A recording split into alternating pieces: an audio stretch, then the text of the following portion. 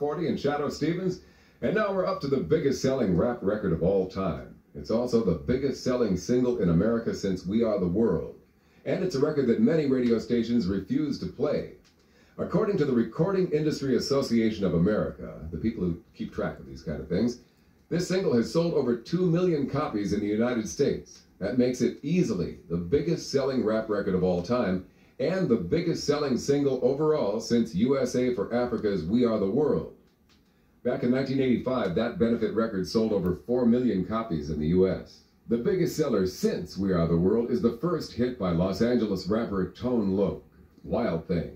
Now, it may be a massive seller, but you won't hear Wild Thing everywhere.